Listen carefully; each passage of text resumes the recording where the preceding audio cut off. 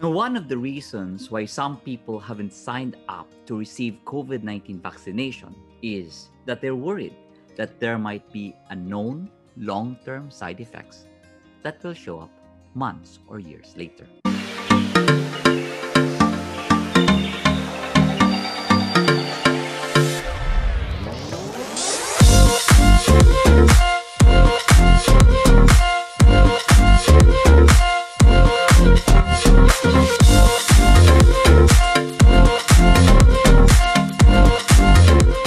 So if you like this video, please click subscribe, like, and the notification bell to be updated for new videos to be uploaded every week.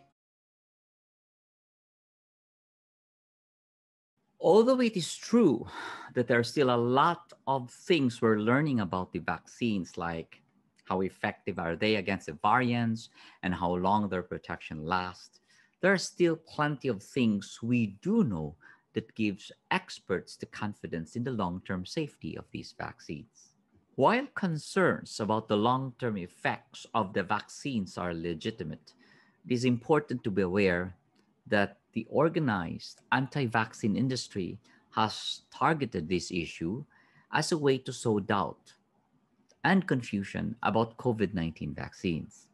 Patients of mine have received via messages, WhatsApp messages, asking them to refrain from getting the vaccines because of chips, because these vaccines will destroy their DNA, encouraging instead these patients to use products to protect against COVID-19, including drugs like ivermectin, which we know has not been proven to protect patients against COVID-19 infection.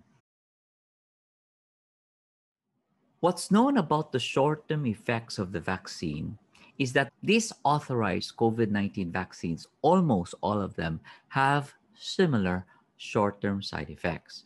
And these side effects typically occur within 1 to 2 days after the vaccine.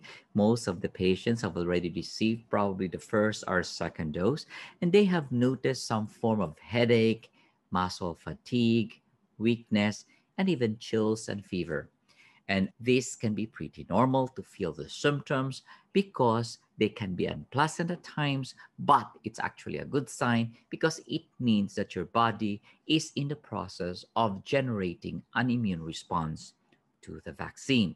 History also tells us that severe side effects, if they do occur, which they occur very rarely, usually happens within the first 2 months after given the first dose. In fact, the most recent example of this phenomenon is the Johnson & Johnson, including the ASTRA ZENECA COVID-19 vaccines, which were put on hold when health officials learned that there were a small number of people who received the vaccines that experienced serious blood clotting problem.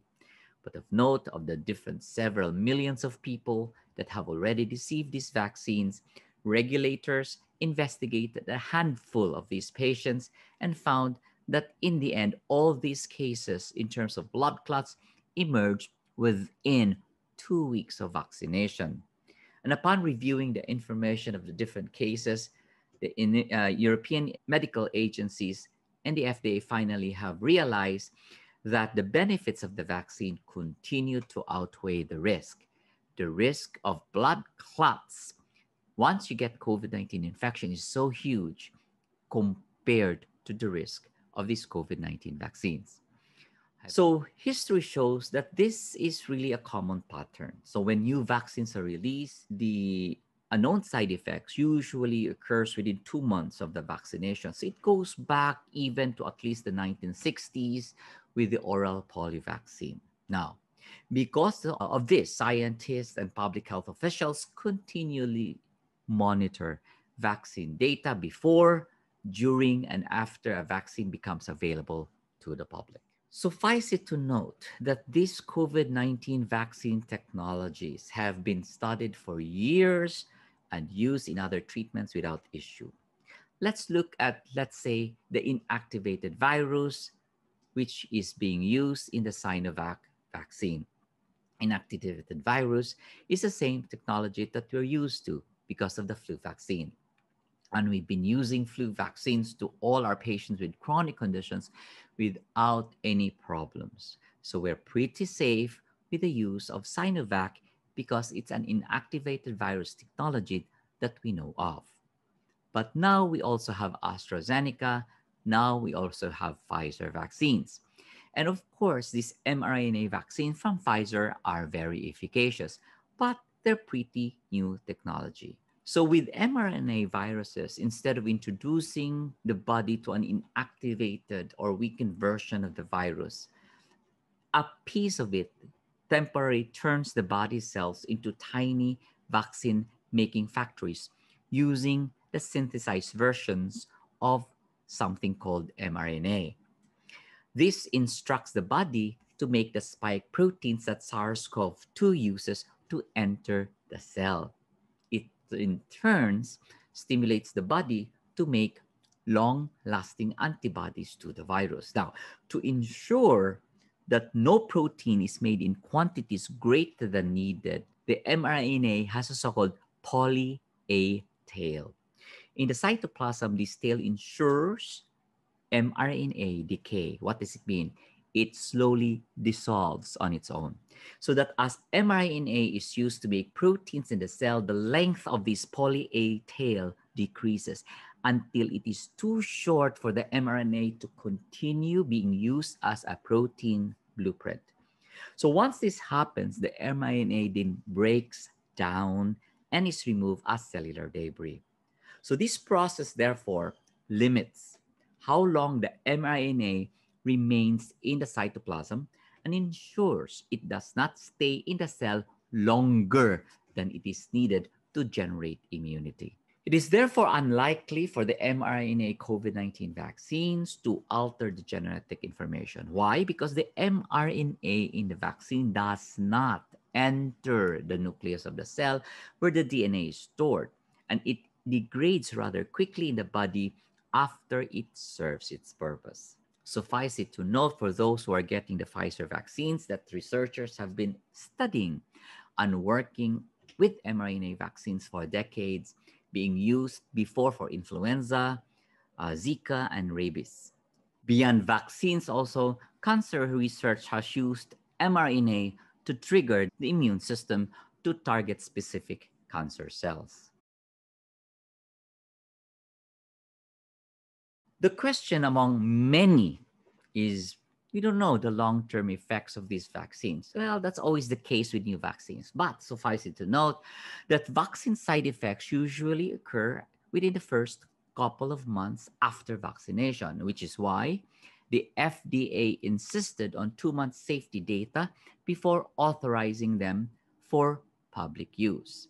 So adverse reports so far since then, since the emergency use authorization worldwide, have not detected any patterns of death that would indicate the problem with the vaccines.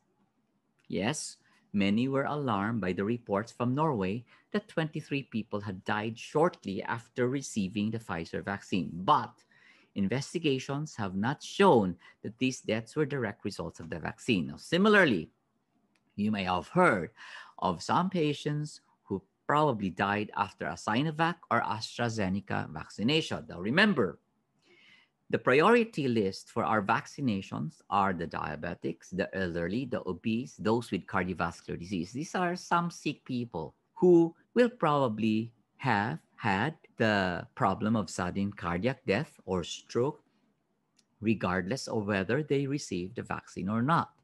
So my point is, with millions of people being vaccinated and thoroughly investigated, there is no way that the vaccine has a causal effect on death. Most likely, it's coincidental, meaning had it not been given the vaccine, there would have been no issue if the patient suffered a sudden cardiac death.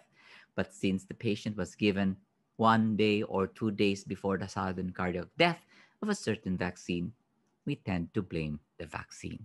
So investigations with regard to death right after or several days after vaccinations have not been proven to show a causal relationship with regard to the death and the vaccine. So if you look closely at the different COVID-19 vaccines, The other vaccines available in the country is the AstraZeneca. And the AstraZeneca vaccine is a viral vector vaccine that uses a modified version of a different virus to deliver instructions that teach cells how to fight the coronavirus. So in the case of the COVID-19 case, it's the adenovirus, which is the common colds and flu-like symptoms. It was, however, modified so that it can enter cells but can't replicate or cause an illness. So scientists, actually, this is not new technology because viral vectors have been there since 1970s and they have been studied for genetic therapy and cancer treatment. In fact, some vaccines recently for Ebola outbreaks have used the viral vector technology, and studies have focused on viral vectors vaccines against other infectious diseases like Zika, influenza, and HIV. So, for those of us who are so worried about long term side effects because most of these vaccines have probably been produced rapidly, I want to assure you this. The vaccine development process, from clinical trials to ongoing monitoring, do help uncover and understand side effects because clinical trials are a key part of vaccine development and involve evaluating use in tens of thousands of study participants. Now, all of the COVID-19 vaccines went through this rigorous process before emergency use authorization. So, in reviewing the results from the trials, the FDA must determine the known potential benefits should outweigh the known and potential risk of the vaccine. So after the vaccines are authorized in use by the public officials are urged to continue monitoring data as an additional safety measures. They will plan to report follow-up data, including any events such as hospitalizations and deaths, and they must continue research to generate more data on the safety and efficacy. So in short, for my patients who are really worried about the long-term side effects of COVID-19 vaccines, please be aware that there's good news because the possible long-term side effects, if they do occur, we should have seen them within the first 6 weeks of a dose. So far, we have not. That's why it is the FDA that insisted that each of these vaccines that being given to people must be studied for at least 2 months after the last dose, knowing that based on history of vaccinations, serious side effects almost always occur within 6 weeks to 2 months of getting the dose. So although some of these effects are long-term, like polio and narcolepsy, they still were picked up within 6 weeks. So my own opinion is, in the pre-approved studies where the vaccines that have been tested in tens of thousands of people, you can therefore clearly say with confidence that there wasn't a relatively uncommon serious side effects. Nothing. And now that the vaccine have been given to more than 10 million people worldwide with clear-cut real-world data in terms of efficacy and preventing death and hospitalization, I think you can say with some confidence that there doesn't appear to be right now any rare serious side effect that would be something that would cause a long-term problem. Nothing to alarm us or a signal that there may be something long-term to harm us. But again, we need to be humble.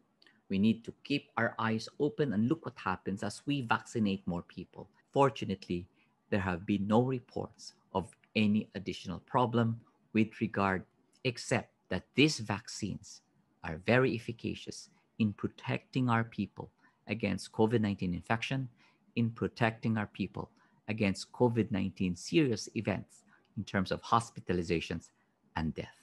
Again, thank you very much. I'm Dr. Jerry Tan. I hope to see you again in my future video.